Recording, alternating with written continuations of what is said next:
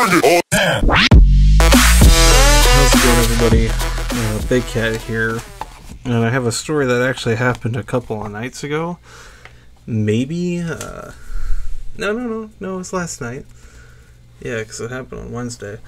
Oh, anyway, so I was at work when all this went down, but some dude broke into my fucking house. In my room, you'll see that I have a sliding glass door, and on my curtains, I think, yeah, the mud's still there. I'll get pictures in a little bit, but he came in through my sliding glass door, climbed over my roommate, and he was saying stuff like, "Oh, you gotta hide me, you gotta hide me," and my roommate had the instinct like, "Oh, this is Big Cat's brother."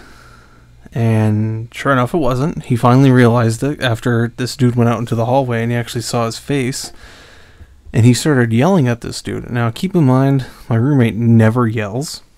And he was kind of yelling at this dude like, "Who the fuck are you? Why the fuck are you in our house? Who the hell are you?"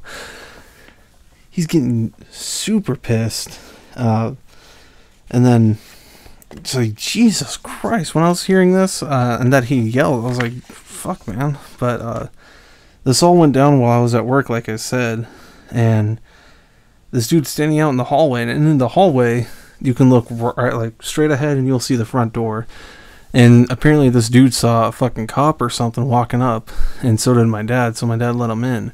But before the cop could even get inside, this dude fucking, as soon as he saw the cop, he took off into the spare bedroom we have that's being used by my other brother. It's being used as a temporary bedroom. He runs in there, slams the door, locks it, and then he climbs out through their window and jumps, like, literally right through it. I don't think he broke the screen on it. He kind of took it off with him, but yeah, and literally as soon as he got out, he got tackled by the cops, and then the cops arrested him in our driveway. And I called my mom after talking to my roommate, and she said that she heard everything happening while she was in the bathroom. And then she went outside with my brother's girlfriend and my nephew and just watched the dude be taken away in the cop car. And now apparently the cops got pictures of everything that has mud on it. I think some mud got tracked onto my floor. Most of it was cleaned up, but there's still tracks of it. And I have pictures. And they got pictures as well, but Jesus Christ, it's fucking crazy. This all happened while I was at work, too.